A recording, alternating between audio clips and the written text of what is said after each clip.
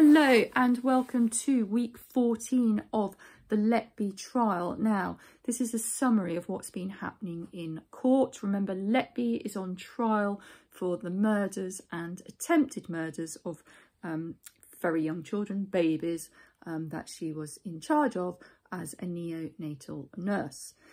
Okay, so week 14, we're still looking at child I. It's the prosecution's case.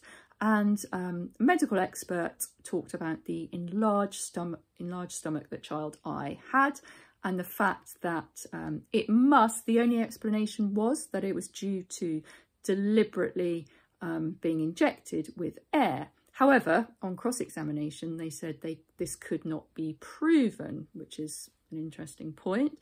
The stomach was massive. That was their words, and they said it would have contained more than 20 millilitres of air.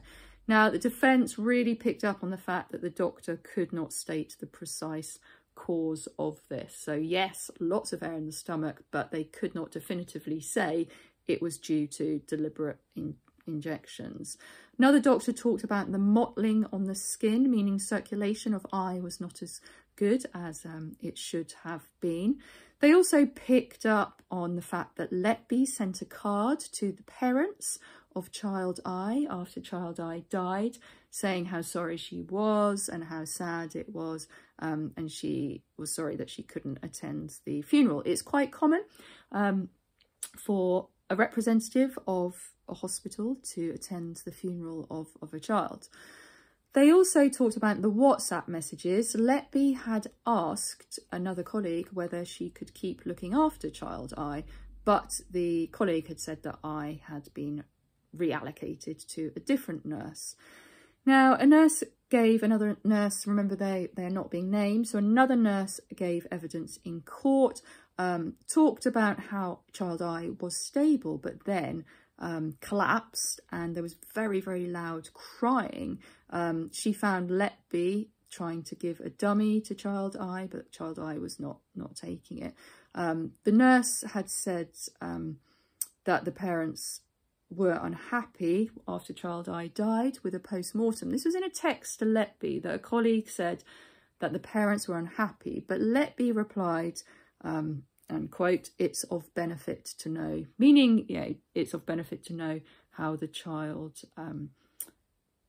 died. And I thought that was quite a strong bit of evidence there, because Letby is saying, yeah, we need to know.